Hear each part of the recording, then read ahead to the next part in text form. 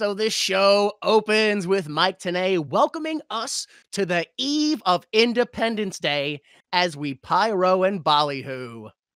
This time, they actually keep the house audio closed until the show opens, so there's no one like counting down or saying, not yet. They're getting better. They actually are getting better, yes. This might be everyone's first time, this production team, because it really seems like it. Mike Tenay continues that the first two title defenses will happen tonight, which are Ken Shamrock versus Malice for the NWA World Heavyweight title and AJ Styles versus David Young for the X Division title. Also, we have a tag team title tournament. Also, a tag team main event of Jarrett and Crush versus Hall and Christopher. Now, what you failed to mention is that Don West is announcing this from on top of a soapbox, because all three of them are standing there, and I don't believe Tenay is that tall. Especially if you look at like the shape of him, it definitely seems like from where his shoulders, where his hips are positioned, that there's no way his legs are that long. He's definitely standing on an apple box for some strange reason. I mean, we just gotta not talk about what Ed Ferrara was wearing. You know, I figured we would get to that in. Okay. Oh, there's thoughts there. Okay, that's my mistake. Yeah, there's some more. There's some more. Yeah, you're jumping the gun a little bit. Yeah, after he mentions the tag team matches, they split them up and say, all right, what are your thoughts? What are your thoughts? Don's like, yeah, I'm really excited to see Jarrett and Crush get beat, and we'll have this end. And then Ed is like, no, this is about Jarrett and Crush getting revenge, getting vengeance. And then Tenay introduces the NWA president, Jim Miller. Hi, Mr. Jim Miller. He says he was touring Japan, and that's why he wasn't here last week, and he found a surprise. He presents a trophy to the TNA to welcome them to the NWA, and the surprise he has is a match set for a big Japanese guy, Omori, against the NWA champion next week, whomever that is. Segment length, 4 minutes and 30 seconds. Your thoughts? Did you feel a little uneasy? He was like, oh, I ran into a big Japanese guy. Oh, yeah. It's like, just say his name. What do you? Yeah. He made it like that was a defining thing about him. So I was like, oh, is he talking about Inoki? Because he's pretty tall. Right. Yeah, I was more concerned about how he was like, oh, I wasn't here last week because I was doing let's 8 days. It was an 8-day tour. I'm like, are you forming an alibi in your head in front of us? Like, did you really have any business being in Japan? Because I don't know about you, but when Jim Miller comes on screen, I instantly get flashbacks to It's Always Sunny in Philadelphia, Frank, when he did the kids' beauty pageant. Yeah. Because he had that like makeup on his face, but it was like just the outline of his face. Just the outline of his face, and it's completely white, pale, like fat coming out. Yeah, exactly. He was super suspicious. I was waiting for him to be like, well, we don't diddle kids. We don't do that here in the TNA. Like,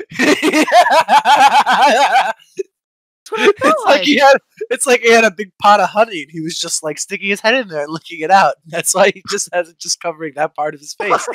It's the only part of his head that could like really get into the pot of honey. Okay, yeah. That's where my head. He looks like Winnie the Pooh. I guess, yeah. I was concerned, man, because he had that Frank's beauty pageant thing going. He was like, I was in Japan for legal reasons, total legal reasons. And I'm just like the whole time, I'm like, who are you? I don't know who you are, Jim Miller. Yeah, I was more concerned about last week when we were like, quick, young Chris Harris and James Storm, take your shirts and get out there. And I'm like, is this the guy who makes that happen? No shirts. I don't want anybody with shirts. Oh. But if anyone asks, I was in Japan. I was in Japan, if anybody asks. Hey, how many days? 8 days. 8 days I was in Japan. Also, I'm sorry. Yeah, a welcoming trophy? Yeah, that was weird, right? What is a welcoming trophy? I don't know. I don't know how you welcome someone with a trophy. Well, he did it. He certainly did. Although at first I thought he was giving it to Tenay. And Tenay was like, oh, thank you. Yes, I'll take it. And I'm like, what did he do? Yeah, because it didn't seem that prestigious either way. Yeah. It just seemed like he was like, I want to present you with this trophy. And Tenay was like, okay, well, what's the surprise? And I was like, wow, Tenay. Yeah. I don't care about this thing. Thanks. You know, that's like one of those shitty things where like someone's like, I got you a present and here's a doll. And you're like, cool, thanks for this doll. Where's my present? Is this the card? Yeah. Oh, I get it. This is the piñata that I smash open for my present. This. This porcelain doll. Oh, Once. and then, What a yeah, time.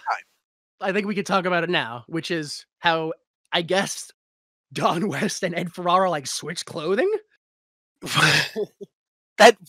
What is Don West wearing? He has like a completely bright red, black pinstripes with like a tap dancer's bright red bow tie. It's like a sparkly bow tie. Like it almost looks like he stole Father James Mitchell's clothes in a way. Yeah, Because he is definitely dressed like Hell's Carnival Barker. it doesn't quite fit him. It's a little too big. No. And then, maybe not like size-wise, but Ed Ferrara looks like he's wearing Don West's clothes. Like, because he looks like a guy who just got back from Margaritaville. He's got like the white pants, the nice button down orange, like Florida button down. He's only using like a few of the buttons. He needs to use a few more. And I feel like it had like a woven shawl he was wearing or something, or It was like the same material of like the first episode, that purple fuzzy shirt. I think that's like a gimmick he's going with. I think he wants that like fuzzy material. That's him. Oh, I thought it was like some weird like cargo netting type thing, or Oh, was that it? I don't know. it looked like very like satchel type. I don't know. And Tenay was wearing the same suit he's been wearing, and I presume he will continue to wear until the day he dies. I already told you. He goes home at night and he takes off his head to recharge. That's just his body. All right, so segment 1. James Storm and Wildcat Chris Harris